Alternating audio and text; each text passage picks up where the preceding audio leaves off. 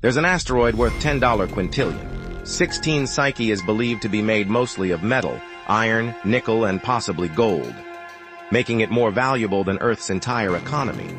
Scientists have discovered galactic fossils, stars so old, they predate the Milky Way itself, floating in the halo-like remnants of an ancient universe.